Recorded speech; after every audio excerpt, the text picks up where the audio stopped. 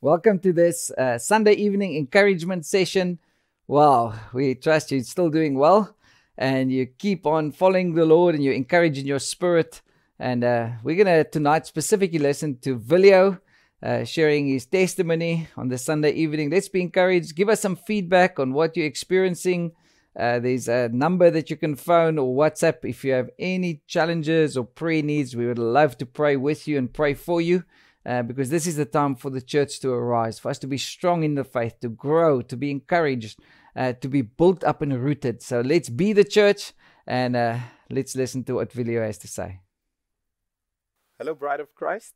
My name is Vilio, and it's my privilege today to encourage you with my testimony, or I at least hope that it would be an encouragement to all of us. I'd like to start by reading Ephesians chapter 2, and from verse 1 to verse 4, it reads the following. It says, "And you he made alive, who were dead in trespasses and sins, in which you once walked according to the course of this world, according to the prince of the power of the air, the spirit who now works in the sons of disobedience, among whom also we all once conducted ourselves in the lusts of our flesh, fulfilling the desires of the flesh and of the mind, and were by nature children of wrath, just as the others.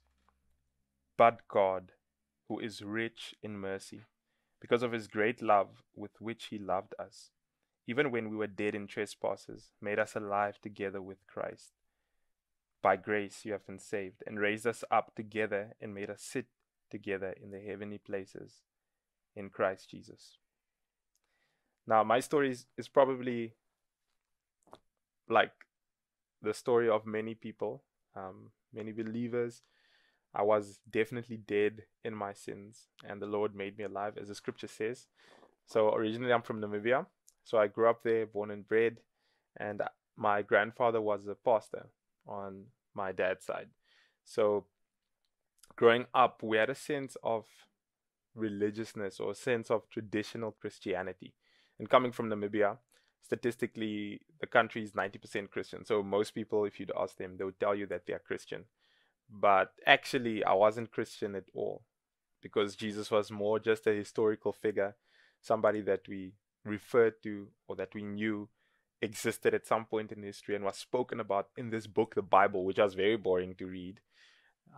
But never having a living relationship with him, never knowing him the same way we can know, for example, about a famous singer and not actually know them. Let's say, for example, Beyonce. You can see her picture on magazine covers and hear about her in news, and you know about her but not knowing her, because you've never sat with her, you've never shared a meal with her. So was my life with regards to relating to Jesus.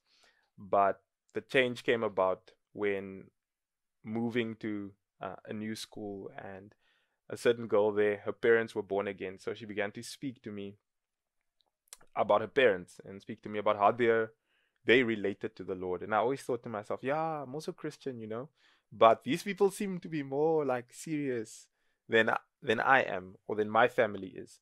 Because in as much as I was confessing to be Christian, I was so bound still by my sin and so trapped in many different things. And even as a family, we still only went to church probably once every 3 months just to soothe our consciences. But actually, we never really had a relationship with God. We still trusted in very traditional things, ways of protecting ourselves, very spiritual things. And in that context, this girl speaks to me about her parents, who would pray, who would seek the Lord, who I could see knew not only about Jesus or about God, but I actually knew him. So what that brought about in me was a hunger to get to know him, to get to know who God is. And I remember at that stage being in just about grade 7, and being very popular in school and being the sportsman of the year, and having all these people in a sense look up to me. And it was almost my desire or goal to try and please people, to try and be compliant to people the whole time. And that had to change when this desire came to know God. So I remember very clearly staying away from my friend groups, and everybody was wondering, no, what is this guy doing? Why is he so weird? We used to do like a lot of things at school. We used to rap, used to dance, play sports. But the more I spent time in the Word, I began to read Proverbs especially. Everything else just seemed so relative or irrelevant. And I remember in grade 8, my brother and I moved to a new school.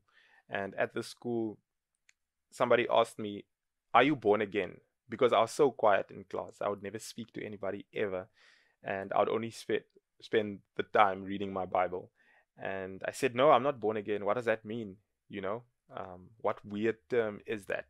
And then a few weeks later, I read John chapter 3 and verse 3, which says, "Truly I tell you, unless a man is born again, he will not inherit the kingdom of heaven." It's Jesus speaking to Nicodemus. And I'll never forget it, because then at that moment I was like, yo, being born again is actually in the Bible. Like, what? What do I do now? Because once you're confronted with the truth, it demands a response. And I sat on it for a few weeks until I came to the realization that I'm a sinner. And that was a massive realization for me, because growing up, I always thought that I was compliant, and I thought I was a good kid. Because I always thought, no, I don't party, I don't sleep around, I don't deliberately disobey my parents. But actually, I was lost in my sin. I was in deep, deep darkness, and thinking that I could save myself. But in that moment, the veil was torn, and I realized that if heaven is real and if God is real, I can't get to either one by myself. In fact, I remember thinking, if I was God, knowing my sinful nature, my sinful heart, and everything that I've done, I wouldn't let myself into heaven. And that's where the journey with the Lord really began. And that's when I decided to accept the Lord. And I remember having one of those small blue Gideon's Bibles, and in my room, opening it up and praying this prayer at the back and committing my life to the Lord. I prayed it a few times, just to make sure. But from then, my life really began to change. I didn't go to church for about 2 years. I watched a lot of Christian television in that time. Or that's mostly what I did. I didn't really understand community and why community was important. But shortly after that, my aunt and my mom and my cousin also came to salvation. So I began to witness to them in the house as a grade 8. And yeah, my sister also got saved that same year, but she stayed in another country. So between the two of us, we would encourage our family until my aunt, my mom, and my cousin came to salvation. So now we were in the army, and it was amazing. But my dad was still not walking fully after the Lord. And that was for different reasons. Primarily that the veil wasn't torn, and he was still trusting in different things. And we prayed for him for a very long time, like 5 years. And I remember in my matric year very clearly him coming to the Lord, accepting the Lord. And it was such a taboo in Namibia, in my community specifically, to be in a charismatic or spirit-filled church. And he joined church, and it was amazing. And just the power of God, because I've seen a lot of things. I've seen, people get healed, people delivered. But the most amazing thing is when somebody meets eye to eye with God, and their whole life is transformed in front of you. And I saw that in my dad and in my own life. And it's only God who could have done that. And it's like the old saying, can a leopard change his spots? In the leopard's own strength, the leopard is unable to do so. Can you change your own ways, whether you're struggling with habits or struggling with things from the past or hurt or unforgiveness?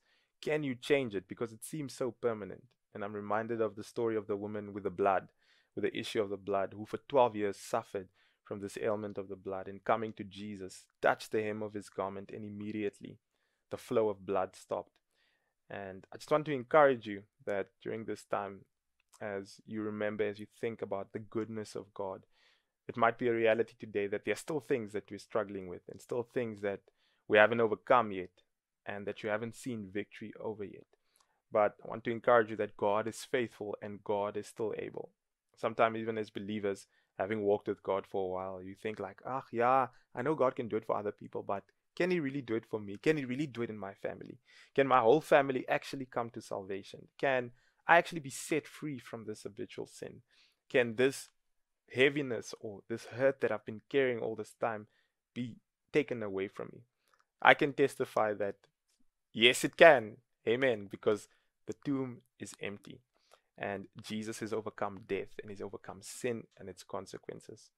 So that is my testimony. Since then, since the time of following the Lord and accepting Him and going to church and being equipped, I've grown so much. And the awesome thing is that it's not a done deal. It's not like I'm done following Jesus. It's a continual process. And the closer that I get to Him, the more I realize that I actually don't know anything. But that is such a massive privilege because God is so much bigger than anything we can ever think or imagine. Bless you and have an amazing night further.